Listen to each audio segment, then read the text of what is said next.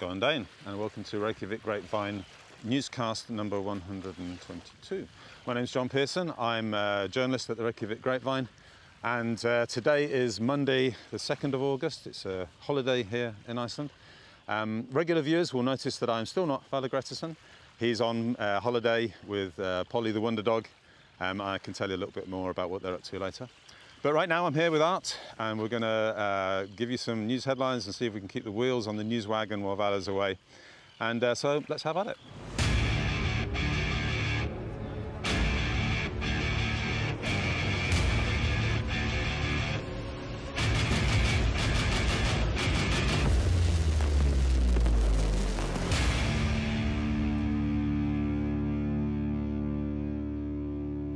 So today, Art and I have brought you to the Seltjarnarnes Peninsula, which is just on the northwest side of Reykjavik. It's a peninsula just right out into the sea. And we're actually on the island of Grota, which has a lighthouse on it, which you can see there. Lovely little lighthouse built in 1947. And it's a little spit of land which actually gets cut off quite often by the tide. We're just about to hopefully go over it before the tide comes in. There's so much wildlife here. It's a beautiful place to come for a walk, and I often do. We get seals sometimes in the bay here, and at the moment there are Arctic terns. They're just at the end of their nesting season, which means that we can actually come onto the island, but the nesting season is only just over, and the Arctic terns are still a little bit territorial, which is why we're walking this way and not that way where the nests are. They are sort of prone to dive bombing people if they get too close to the nest. So if you see me being attacked by a bird, that'll be why. But we're going to try and stay away from the nest as far as possible. Over there you can see Keklir, which is the dormant volcano, and just to the right of it is the active volcano, where Alina was last week. So you can watch her report on the newscast from there. And over here we've got the other side of the bay as well. Quite often we see seals here, and quite often we see surfers as well, because the surfers will go in there in all sorts of weather. It's very calm at the moment, you couldn't surf it obviously, but in winter when it's windy you can get some real swell in there, and there's some great surfing conditions. It's 3 degrees or no more than 5 degrees in that water, so you've got to be pretty hardcore in my opinion to go and surf it, but that's where it is. That's where the good surfing is around here. And yeah, so it's just a very beautiful place to come. This is a bank holiday weekend here. It's called Vesturluna Mannahelgi. I'm sorry, I had to consult my phone for that, which actually means merchant weekend or shopkeepers weekend. And it's the Icelandic holiday, bank holiday Monday, the first Monday in August, where the shopkeepers are supposed to have the day off, but now everybody has a holiday. Frequently what people do is they go camping, so the campsites are really full this weekend. They go away. People go to their summer houses as well, which is what Valur and Polly have done. And just to let you know what they're into, what they're up to at the moment. They're back next week actually, but at the moment they're at a summer house somewhere in the south of Iceland where there have been power cuts. So without power, and apparently it's raining a lot. As you can see at the moment, we don't have particularly summery weather in Iceland. I guess the clue's in the name, Iceland. But at the moment the weather's been pretty wet and in the south. And Valur posted a picture on Instagram of Polly looking very wet through, so hopefully she's had some hugs and a warm towel since then. Anyway, so that's what we're going to be doing. I'm going to be looking at my phone in the style of Valur, because if it's good enough for the boss, it's good enough for me. And this is where my notes are. So there are quite a few other people around today. I think everybody's thought it was a nice place to come for a visit today. So yeah, we're just going to get on with the headlines and bring you some news. So first up, unfortunately, as the previous 2 weeks, the lead story is COVID, which does appear to be spiralling up in Iceland. On Friday, last Friday, so we had 145 new domestic cases.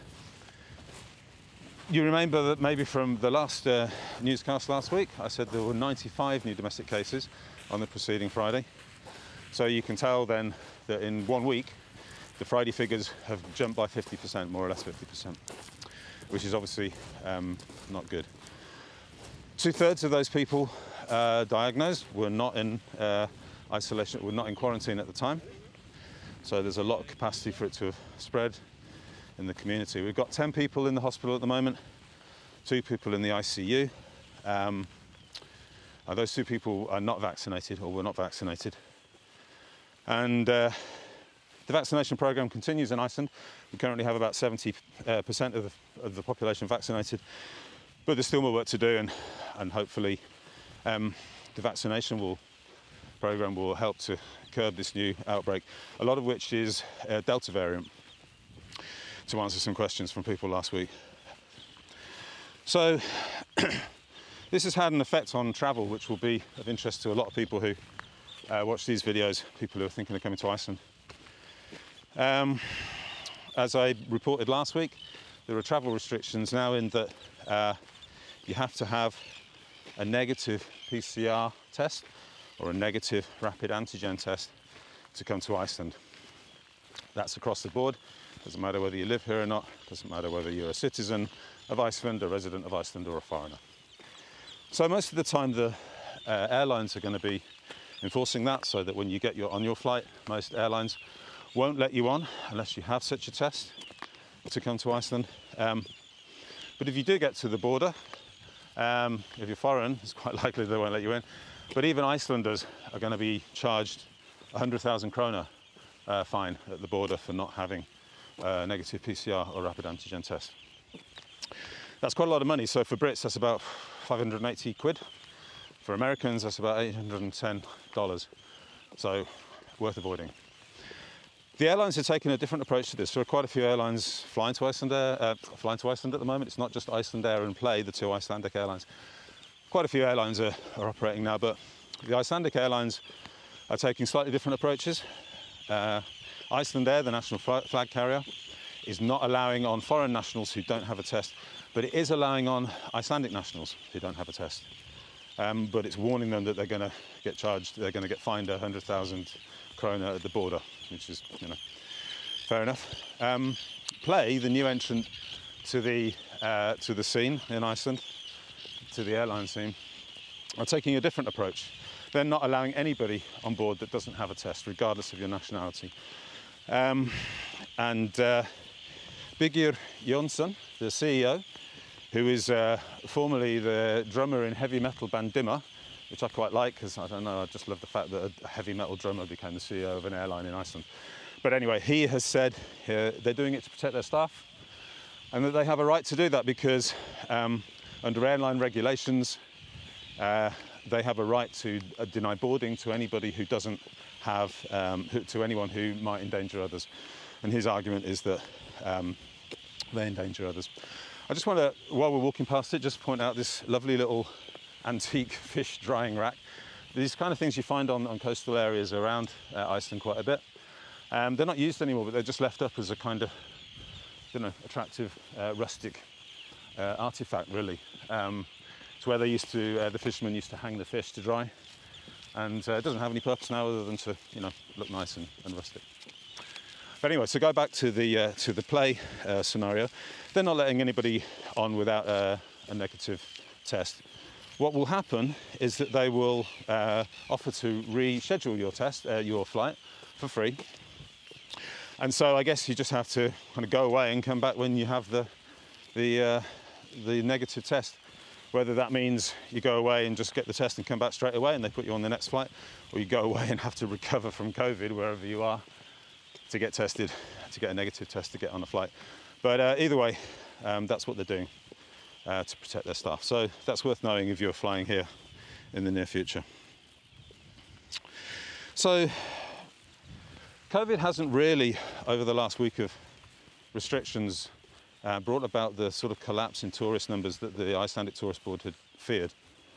There was a bit of noise from the Icelandic Tourist Board and from some conservative politicians in Iceland about the border restrictions when they came in. People were worried that it would damage the slowly recovering tourist trade. The figures over the last week don't seem to support that, but it is only a week, so we'll have to see.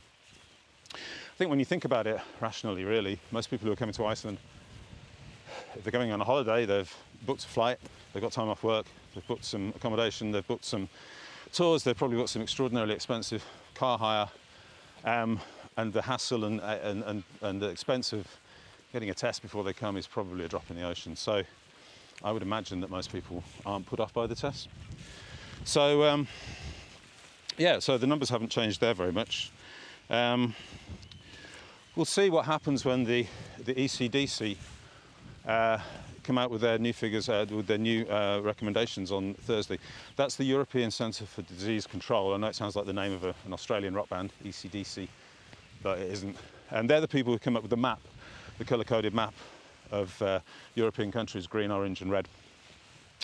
Iceland has been a green country from a COVID perspective since January, and it's been the only European country that's been entirely green during that time. Bits of Greece were, I think, during that time, but we've done well in that respect. But that's changed now. On Thursday, they downgraded Iceland to orange, and we expect on Thursday this week, with the figures going the way they are, they will downgrade Iceland to a red country, because the figures have they're a 2-week average, so there's a little bit of a lag in how they respond. So what that will mean for you if you're traveling to Iceland kind of depends on your country and its attitude. For example, in the US, I know that the State Department have their own method of assessing countries with respect to COVID. I think Iceland at the moment is a category 3, which means reconsider travel. It's been like that since mid-June. So they haven't reacted to the recent changes in numbers in July. Who's to say whether they will or not? And who knows what the UK will make of European figures, since the UK doesn't really pay too much attention to Europe anymore. So whether the ECDC's figures actually have any bearing on UK government policy is entirely up to them. But if you're coming from a European country, it's worth keeping an eye on the ECDC rating, because it may well affect how you travel here, or more probably how you return to your country, whether you need to quarantine after you've been in Iceland or not. This brings us on to masks in shops. So last week, if you were watching, I mentioned that there was some confusion about masks in shops. Last time we had all this, it was very clear. We had a 2-metre rule, 2-metre proximity rule, and if you went into a shop, you wore a mask. It was a pretty easy to understand blanket thing, and people just understood it and got on with it. This time, we've got a 1-metre rule and a somewhat unclear policy.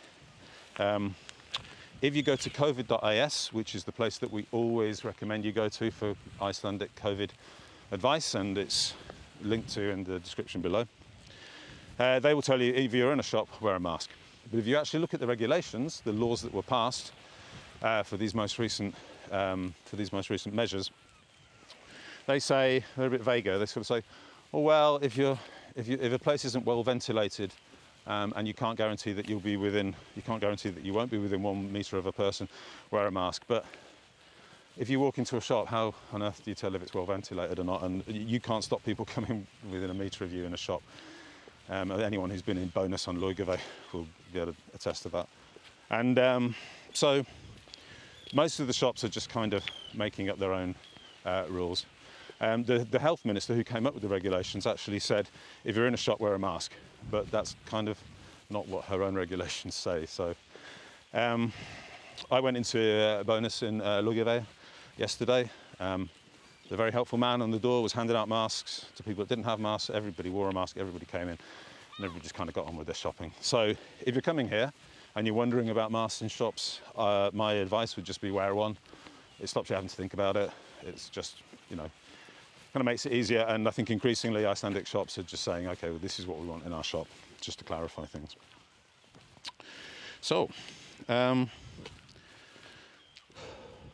all of this talk of COVID and travel restrictions and whatever might make you think that the world is falling apart. I hope it's not. I couldn't possibly say. But yeah, so we've got a pandemic, we've got climate change, we've got political instability in a lot of places.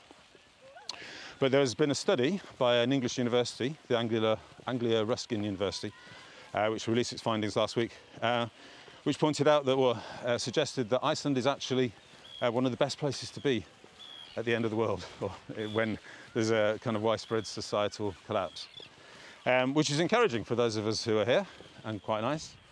They looked at a variety of considerations. and things like island nations, which are largely self-sufficient in energy, with small populations, which are quite technologically advanced, quite complicated societies, fared very well. To be honest with you, Iceland didn't come top. New Zealand came top, which doesn't really surprise me because New Zealand is a beautiful country and one of my other favourite places in the world as well, other than Iceland. So New Zealand came top, so props to New Zealand. But Iceland came in the top 5, as indeed did Ireland, which is quite interesting. So yeah, if you're looking for a place to, you know, hide in the end times, if you think it is the end times, then you could do a lot worse than Iceland. So that's actually just a nice, interesting little thing to sort of lighten maybe the dark news. Speaking of fluffy stories, those of you who have been watching for the last couple of weeks will know that we're very interested in bringing you cucumber season stories. So it's what in Britain we would call the silly season. In Iceland, there's no political news, well, other than COVID, which isn't political, obviously. But there's no news because Althing, the Parliament, has gone on recess. And yeah, so journalists are looking for stories. It's called cucumber season because they then look for stories and they end up running stories about the price of cucumbers or the size of the cucumber yield. And we found out from YouTube viewers that we also have cucumber season in Denmark, Czech Republic and Germany. And last week, helpful YouTube viewers told us that they also have it in Netherlands, Slovakia and Poland. So it seems to be a truly international concept. Anyway, here's a cucumber season story. So, Vizir, which is a very fine news website in Iceland, reported that the day before yesterday, which is Saturday, a light plane was seen coming down near the N1 service station, so a gas station, in a place called Árnes, which is about 100 kilometers inland, east of Reykjavik. And it's a small place, apparently only 50, 60 people live there, according to the most recent census. The plane was seen coming down near the gas station, so the local population ran over thinking that it was crash landing. But they turned up and found that this very small plane had taxied into the N1 gas station, which is just a regular gas station for cars and whatever, and was refueling. It was piloted by a middle-aged American woman. Nobody seems to have got her name, but there are photos of this and a video as well, which I will link to in the description so you can see exactly what I'm talking about. She refueled her plane, got back in the plane, and then taxied off back down the highway and took off. And that part has been captured on video by one of the locals. So this is an interesting thing. I don't think the grapevine could really condone landing your plane, even a small light aircraft, on a highway, but apparently she did so and nobody was hurt. I mean, I have to say, if she'd hit a car while she was doing that, this could be a very different news story, and it certainly wouldn't be a cucumber season story. But apparently nobody got hurt, she took off, and there you go. So watch the video, it's quite funny. I particularly like the fact that when she takes her plane off, another car joins the road behind her as if it's just a normal piece of traffic. This is one of the things I love about Iceland, actually. Stuff like this can happen. Apparently there's no massive police investigation, or nobody's up in arms about this, so nobody got hurt. Woman landed her plane, refueled it, took off, and everybody got on with their day, which I quite like. Anyway, so I'm sure it's against the road rules, so there's your breaking road rules story on the cucumber season slot. So, he said, looking at his phone again in a Valor-esque manner, I want to point out to you Bakkatjörn. So this is Bakkatjörn. A tjörn is a word for a pond or a lake. And as you can see, it's got some beautiful birds on it. It's got some Arctic terns on it. These ones don't seem to be nesting, so we're hoping that they're not going to come and peck us, but you never know. There's various eider ducks, and there's some grey-lag geese over there, grey geese. And it has swans as well. Usually in the winter, you come here and it's frozen over and it's covered in swans. The swans go north for the summer. They have summer homes up in Akureyri and places like that. But when it's too cold up there in the winter, they come down here to the frozen pond, and then they just kind of walk around on the pond looking uncomfortable. Yeah, I can see you, you're close. Right, we get it. They may still be nesting here, so we won't spend too long. But it's a beautiful place to come for come for a walk, and I often do. So I think that's all the Icelandic news that you could possibly need, and some that you probably didn't. So there just remain a few things for me to say. As usual, thank you to Einstök, our beery sponsor. We love Einstök. Try the pale ale. I'll keep saying it until they send me a case of it. And yeah, check out our High Five Club. There's a link in the description below, and also our shop. It's great when you come to the shop and the High Five Club, because it really helps us financially. The shop, you can buy cool stuff, volcano stuff, Icelandic food and clothing and things like that. And with the High Five Club, you get preferential access to grapevine content, including our magazine. And I think that maybe a lot of our YouTube friends don't realise that at its core, the Grapevine is a magazine. We've been running for almost 20 years, and we publish monthly. Obviously, we distribute within Iceland, but we also send abroad. So if you're interested in having a print version of the Grapevine, and you weren't aware of it, you can get a subscription, and we can deliver wherever you are in the world. And it has a lot more, it has news in it, but also has a lot more culture, arts, food, things like that. It's a fantastic magazine. And every month we have to knuckle down for a week, which happens to be this week. We call it Print Week. And really get the print, really work hard to get the print out on the print version out on the streets. What that means is sometimes we can't go to the volcano. So we're going to try very hard later on this week to go to the volcano, because we know how much you love the volcano news. Not much has happened there, I don't think, to update. But we'll try and get out there for you later on this week, once we've got the print version to bed and out on the streets. So I think the only other thing to say really is to point out that Polly and Valur still have tours in Reykjavik. If you're in Reykjavik, you want to meet Polly and Valur and Bjartmar and go for a 2-hour walk with them around Reykjavik, you can do that. We still have some dates in August. I'll put the link in the description below. So go and do that and enjoy that and meet the guys. And finally, subscribe if you like our YouTube stuff, the volcano updates, the sagas, what we do in the newscast, all of it. Subscribe, it really helps us to get those figures up, and we appreciate you doing that. So that's it from me. Valur, all things being equal, if he gets back from his soggy south coast excursion, should be with us next week. So for now, I'll say sjáumst and take care. Bye.